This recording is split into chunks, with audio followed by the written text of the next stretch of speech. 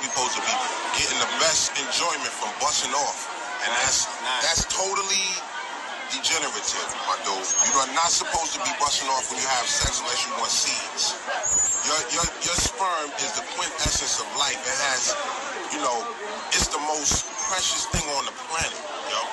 So you gotta be able to breathe from your lower abdomen and rechannel that energy back up to your higher centers, because when you bust off, you're pulling on energy from all your vital organs. So if you're able to recycle that energy, it actually charges you back up.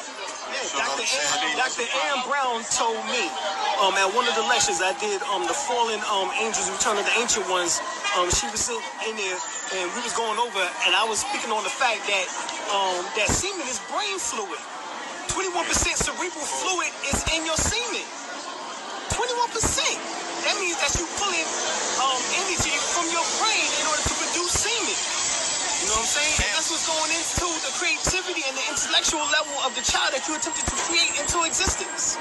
And also check this out. You think that when you have sex with a woman, that the pleasure you feel depends on her. It's all in your mind and it's dealing with your own energy. That's right. You actually are feeling your own energy.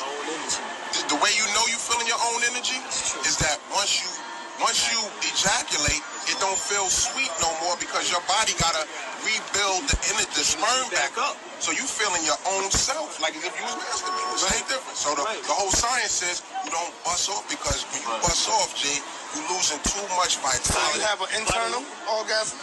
Called ejaculation. When I was a teenager, this older sister gave me a book called Cultivating Male Sexual Energy by Mantalk Chia. Changed my life. I've been using this since I was 18 years old. It makes you so much more vital, because again, it's hard discipline. You know what I'm saying? But it makes you more vital, Jay. When you can have intercourse, don't bust off and get up, you actually feel invigorated. When a boxer is training, he can't bust off because he's going to be weak. Right. So what's the reconciling of that? Having sex and not busting off.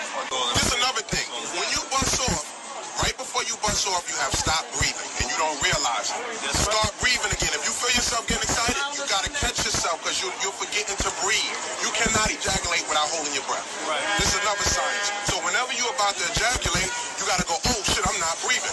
Right. Start breathing, but remember to breathe from your lowest diaphragm. Right. From down here. And also, in order to help, You want to breathe from down here. take your eyes and put them up towards the look up towards look up. Yep. You know what I'm saying? And that will also, when you get ready to do it, look up. You know what I'm saying? And that will also help with the stoppage of the ejaculation, as well as also doing what is called a deer exercise technique, which is actually pulling up your anal muscles and tightening your buttocks. You know what I'm saying? Before you do so. Your perineum is the big vein that go down your joint. The big vein that goes down your joint and go under your nuts, right behind your nuts. If you can't hold it and you feel you about to bust, but you want to hold that seed, take your 3 fingers, put them on that vein. That vein, that big ass vein under your nuts is where everything come out of. Right. And in the book, it tells you, even if you haven't mastered the techniques, it's better to hold your shit.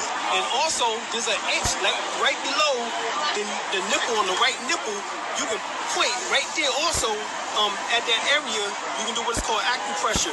And that will also stop you from releasing also. You know what I'm saying? So these various methods. Now also, once you holding the sperm in, the key to regenerative, because sexual organs are called the regenerative organs, the key to regenerating yourself is breathing and drawing that energy back up into your higher centers. Because once it's in a sperm form, you now got to cook it back into a gas so it can go up the spinal column. So what you got to do is breathe from down here. And while you breathing, you imagine and sucking the energy up to the microcosmic organ. You do it 7 times, G. That's what Kundalini yoga. You do it 7 times, you can feel